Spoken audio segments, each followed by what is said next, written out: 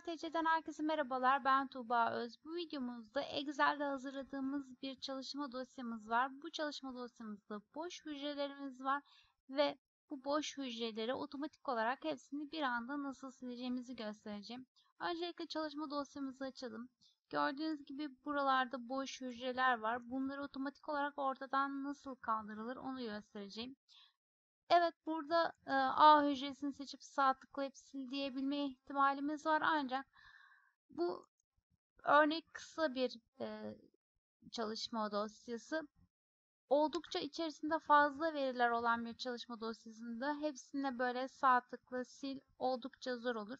Bunun için otomatik olarak bunu Excel'e yaptıracağız. Tüm hücreleri seçiyoruz. Sonrasında sağ tarafta bul ve seç ver. Bul ve seçe tıklayıp özellikle tıklıyorum. Boşlukları seçiyorum. Tamam'a tıklıyorum. Gördüğünüz gibi boş hücreleri seçti. Geriye sadece sil demem kalıyor. Sile tıklıyorum. Sayfa ve sütunları sil seçeneğine tıklıyorum. Sayfa ve sütunları sildi gördüğünüz gibi. Ve hücreleri yan yana birleştirdi.